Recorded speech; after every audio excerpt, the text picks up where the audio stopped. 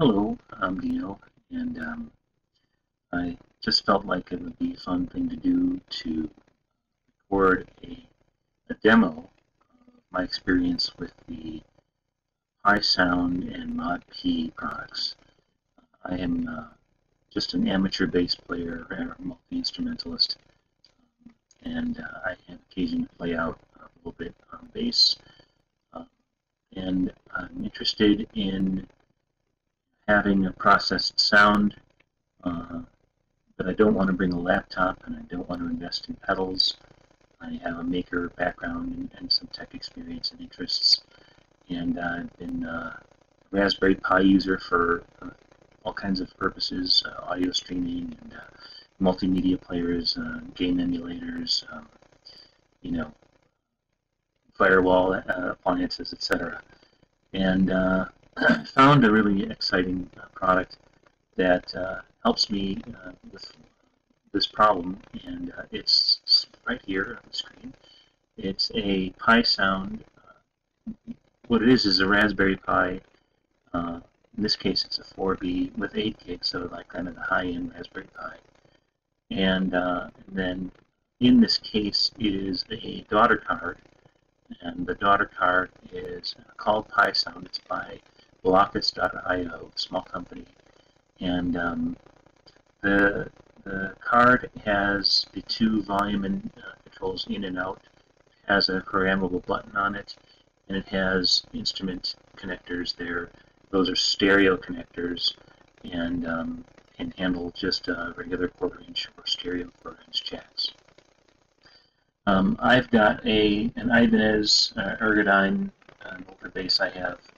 I guess early 2000s. It's a 5-string, and it has flats on it that I'm going to use as my signal source. And what you're seeing up there is a screen. It's a browser window, and in the browser is the ModeP interface. ModeP is an emulator. It's an open source project, and it runs on the Raspberry Pi amongst other platforms. And it allows you to create signal chains and apply virtual modeling, virtual effects. This is a common kind of platform in a lot of the DAWs, so GarageBand or Logic or Pro Tools, Sonar, they all have these plugins, VST plugins or AU plugins, and the plugins allow you to create, virtual pedal boards. And in this case, it has stereo ins. As I mentioned, there's a balanced input on the device. It has a MIDI in, and I failed to mention that, in fact, there are MIDI in and out on the device as well. And so you can do all kinds of things with MIDI, including chaining and programming, triggers for different patch changes and things like that in the pedals. You can also plug the keyboard in, and there's ModeP has a bunch of sound samples and synthesizer plugins as well. And then there's the outputs, of course, and the outputs are a MIDI out and stereo audio outputs. And so what I have here is a very basic board. I'm calling it blank. The board here is one of many patches that I've saved. You can create new ones, create snapshots of your boards. You can create banks that you can use the button to shift between. I'll show that in a little while. And then basically you just go ahead and model your tone the way you like. So I have this blank one here so you can hear, I've got my bass plugged in, and it just plays straight through and into the recording on the computer. So here's what it sounds like just playing.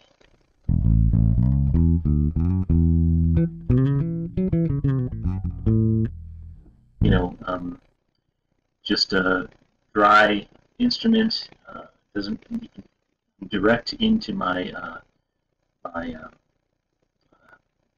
digital workstation, and there's no distortion or clipping or anything like that. You have to pay attention to setting your levels, but once you've done that, you get a very clean recording, very clean sound. For instance, to replace like a Sans amp or preamp, then you can send audio to a live sound system through Snake, or into your recording system, or your amplifier, or whatever your output, your output is going to be. So that's the dry sound. And what you can do is you run the Pi. Notice this is a Raspberry Pi, but it doesn't plug into a monitor or a keyboard or anything like that. It's just got Wi-Fi. And it actually can be its own hotspot. So if you're somewhere and you just want to connect like an iPad to it, you can just set it up so that it's its own hotspot and you can connect that way. Or, as I do, you do all that initially offline, or rather, in a setup environment. And then once you're done, you can just carry this with you with the power supply, and you can use the button. It basically is in the form factor of an effect pedal. Although it's a lucite case, I wouldn't necessarily recommend stepping on it, but you can switch patches by pressing the button once, twice, 3 times, and you can then call up the patches that you've created, and in the UI you have the ability to create these banks. So the button is a bank, and then this is a 1 through N. I don't know even how many I have in here anymore. That you pick from all your saved patches, you drag them in, you reorder them, and then once you press the button, they pull up. So that's how that is created. Here is the master list of all the banks, at least at this point, that I've created. I've done 20 of them, I think, and just mostly experimenting at this point. I created some that are MIDI. This really complicated looking one here has signal processors and generators and step sequencers and things like that, all the way down to something like you saw, which is just a gain stage. And that's in there just to allow me to save the patch.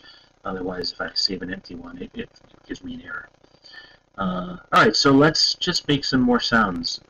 What I've done is I have created a kind of a Sans Amp emulator. Like I said, I don't want to spend money on pedals.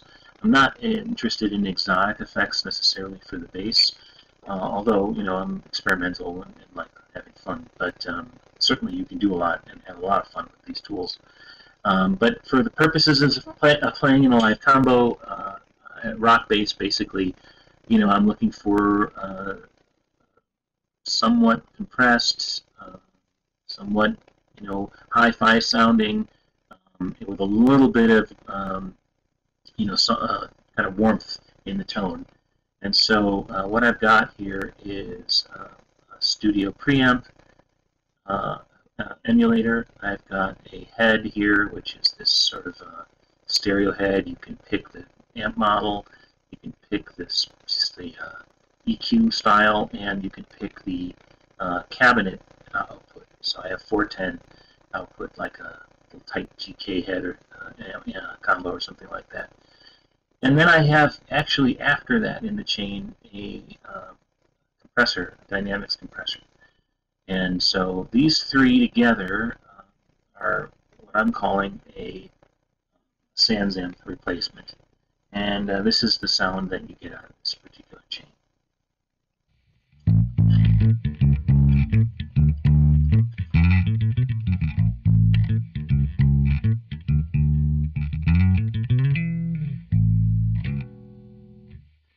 So you can hear the little bite in it, just a little hint of a bite, and that compressor gives me a nice long ring out, long sustain, so I can play with my dynamics, in the mix, and let the board manage that a little bit.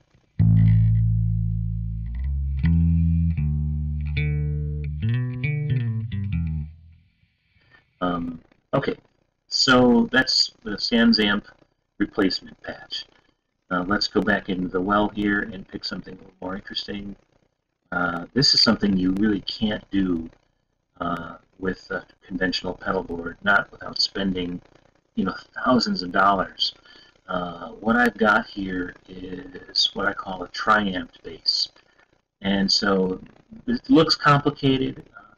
The drag and drop process is super easy, just to lay stuff out, connect it the way you want. And there's a couple things about this. What I while ago, I watched a guy, an old friend of mine, Dave Lavin, who has a Gens-Benz amp, separate head. And in there was a little tube and a little notch for sending the mid-range or a sort of variable Q part of the signal to this warm tube preamp. And you can get a little bit of bite from it. You can kind of do some tailoring of that. And I thought that was pretty cool. I thought the idea of splitting your signal and not just stereo, but actually in ranges based on notch filters or bandpass filters, and then applying different signal processing to those, and then summing those all back together again. I thought that was pretty cool. So I wanted to emulate that, and this is what I came up with. Again, these are all standard in the ModeP toolset.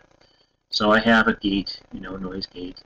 I have a front-end compressor here, a mild compressor, and then I have this splitter stage here. And so there are three pit pass filters here. A low pass filter on the top, and that low pass filter is set at just around 80 hertz, 81. I just used the dial, I didn't get precise, just listened and decided how it sounded.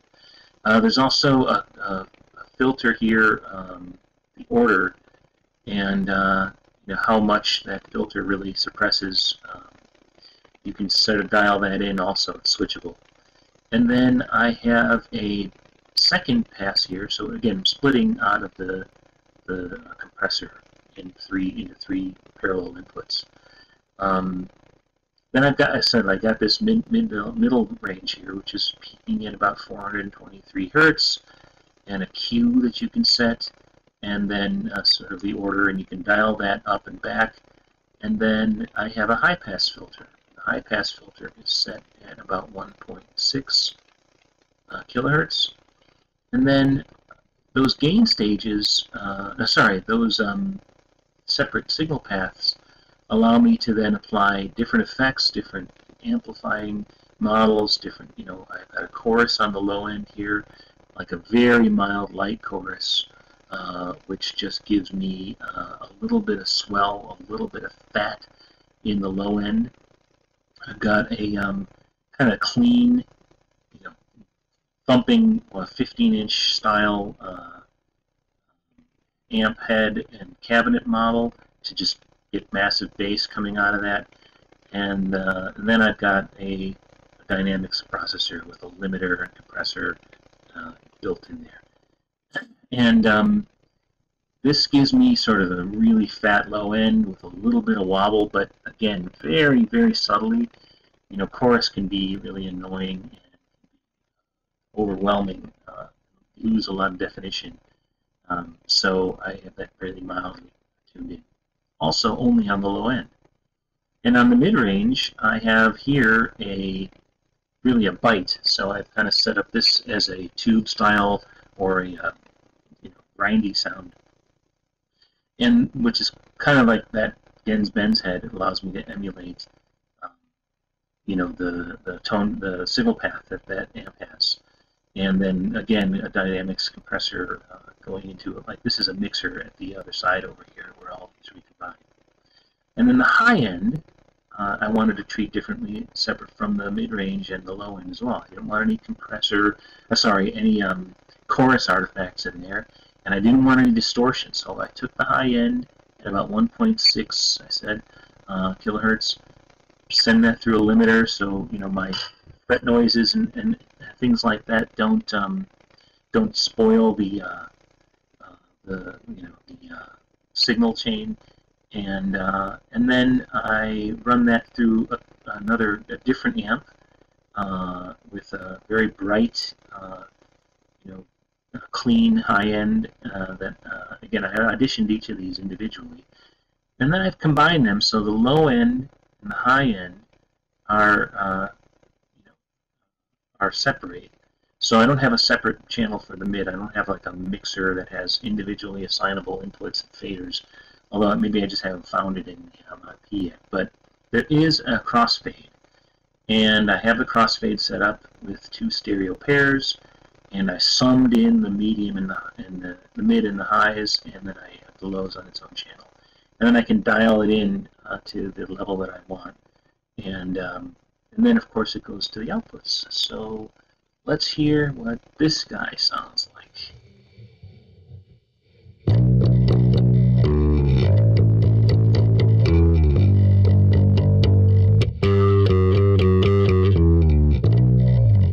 So something really interesting, in the very low registers,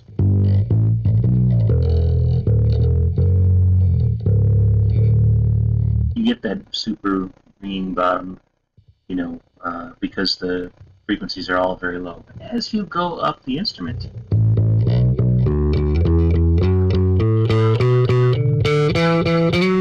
you get to the upper mids and, you know, the high end of the playability of the instrument, and you start to cross over into the mids, and more of the signal is now coming through that middle of the chain, and you now have sort of a timbre difference that actually changes as you go up and down the instrument gradually.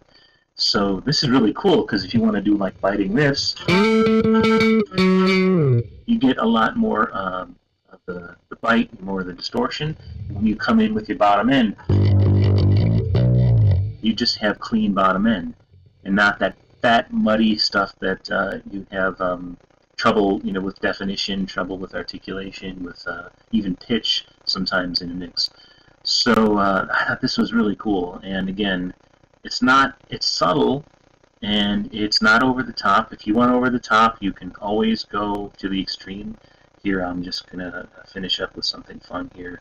I have a harmonizer, and the harmonizer patch allows me to, as any harmonizer does, to pick key, and then it doesn't just do pitch shifting. It harmonizes right in there, in the you know, in the proper tone, the proper pitch definitions.